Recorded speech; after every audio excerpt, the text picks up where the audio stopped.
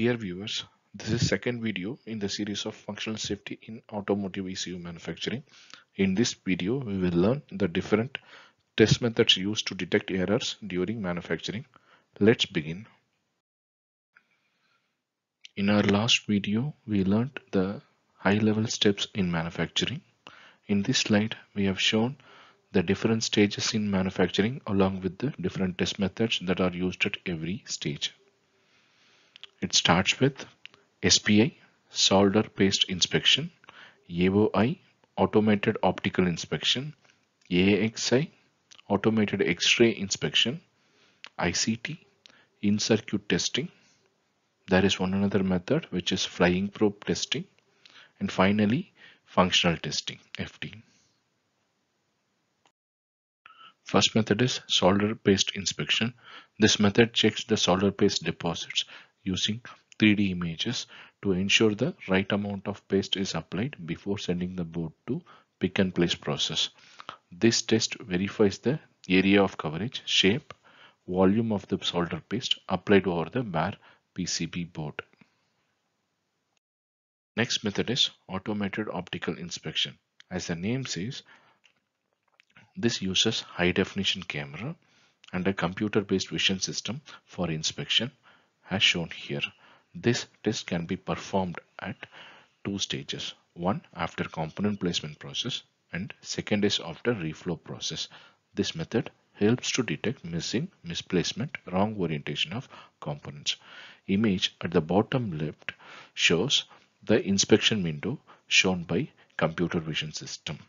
Image at the bottom right shows wrong orientation of hardware components detected and also correct and wrong soldering in the component. Next method is AXI, automated X-ray inspection. This is similar to AOI. The only difference is this uses X-ray instead of high definition camera. This method is mainly used to inspect the ball grid array, also called as BGA type of ICs, where the solder joints are not viewable using camera because the pins are under the ICs. In-circuit testing or flying probe testing. This method uses test probes to measure the basic electrical characteristics like open, short, resistance, capacitance of the hardware circuit along with the solder components. This uses test points available in the hardware for testing. In this, ICT is based on test probe fixtures specifically designed for a particular PCB board. This fixture to be created every time for a new PCB board. This is majorly done during production of large volume. Flying probe testing is based on few test probes with a robotic arm which fly over all the test points and measure. Mostly this can be reused for any PCB board. This method is suitable for prototype manufacturing where the volume is very less. Functional testing. This method verifies the basic functionality of the product during manufacturing process.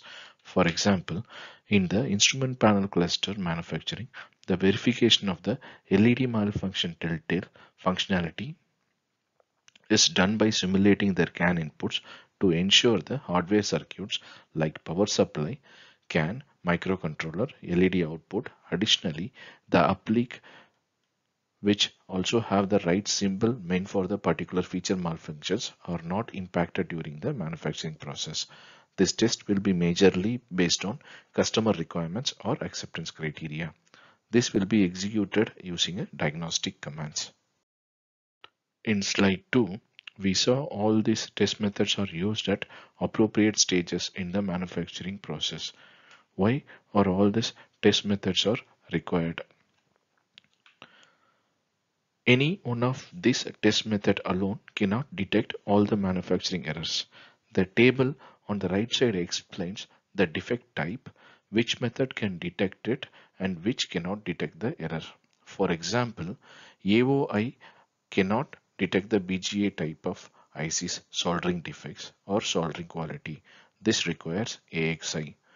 AOI, AXI cannot detect the incorrect or faulty hardware components. This requires ICT or FBT.